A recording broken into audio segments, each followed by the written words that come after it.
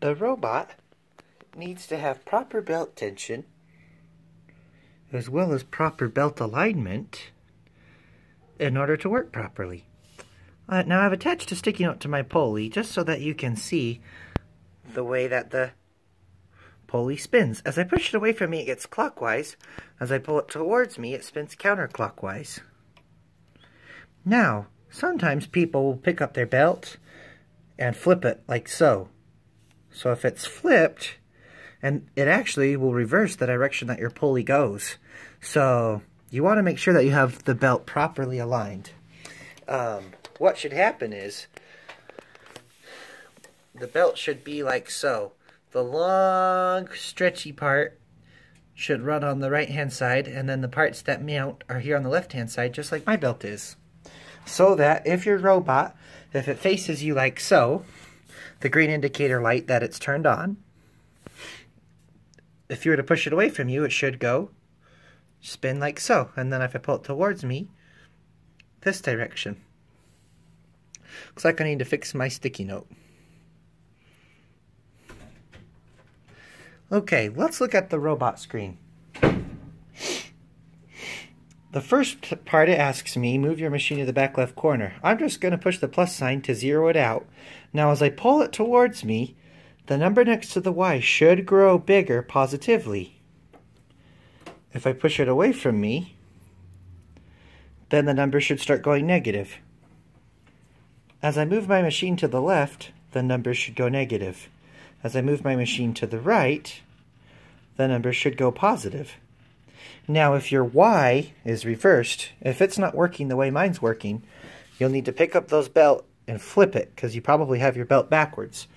If both of them are reversed, then you probably have your motors reversed. So you'll go into settings.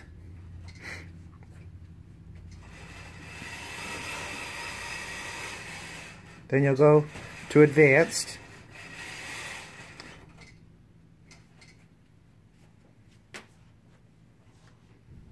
Okay, updates parameters. So you'll go settings, parameters, and here on the right hand side, you'll switch your motor direction to reversed. You only do that if both the X and the Y are reading wrong. If only the Y is reading wrong, you just need to flip your belt. Now what happens with a Y and X axis motor is either the belts got too tight, so it tripped the motor and it could not spin, or it was so loose that these little pulleys couldn't pull itself along the belt correctly. Notice the tension in my belt. If I release this lever, which it has a little clutch and then the actual lever, if I pull it towards myself just a hair so I can let the clutch out, notice that it released all this tension in this belt. So it's important that I lock that lever back into place to bring the tension back into the belt. Another thing that sometimes happens is, notice this little pulley. The motor inside the robot has to spin this shaft. Because this pulley is hugging the shaft, this pulley hugs that shaft, and this pulley has teeth in it that match the teeth of the belt, so it can pull itself along. Now if this little pulley gets too loose and it's no longer hugging the shaft, then your robot, the motor will still spin and think that your robot may think it's over here when it's actually over here. Because the motor spun so many times to that area, but your robot held still because the pulley wasn't able to pull itself over there. So you'll want to make sure that your pulleys are tight enough. So if I spin my pulley, if I spin my little pulley, I can see that it's spinning my shaft. You can see that the shaft is spinning. That is a very, very good thing. If they're spinning independently, then notice these little holes around the pulley. You'll just need to stick a wrench in there and tighten it down. So there's a pulley here, and there's obviously a pulley down there for your X belt, which we can't see because it's under there. So that's a quick guide to the X and Y axis motors. It could be a belt or a pulley, probably your belts, so check your belts. And once again, as you pull towards yourself, the number next to the Y should start getting bigger. As you push it away from yourself, the number next to the Y should get reversed.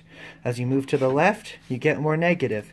As you move to the right, your X number should climb positively for your X and your Y. And once again, if the Y is reversed, you'll need to flip your belt. If both X and Y aren't working, for example, if I move over here and it gets negative, then you need to do the reverse motor in the settings here under the parameters tab.